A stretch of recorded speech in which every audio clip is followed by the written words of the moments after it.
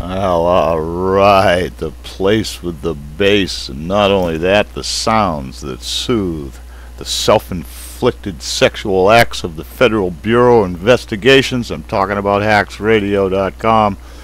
Big shout out Mr. E, the fixer, the crew. Only one thing to update you about: more news on Op India. They're not taking it. They are not taking it, I'll tell you that. A day after messing with the servers maintained by Reliance Communications, Anonymous, an international hacker collective, defaced two websites belonging to BJP on Sunday.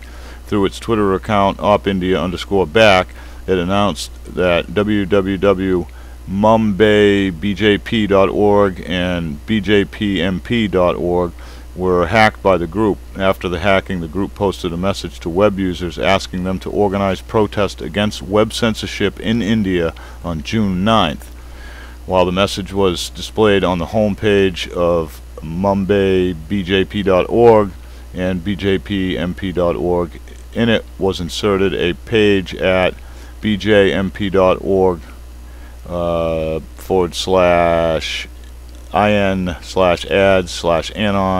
HTML. On Mumbai BJP website, the message was accompanied by a catchy tune embedded through a YouTube link.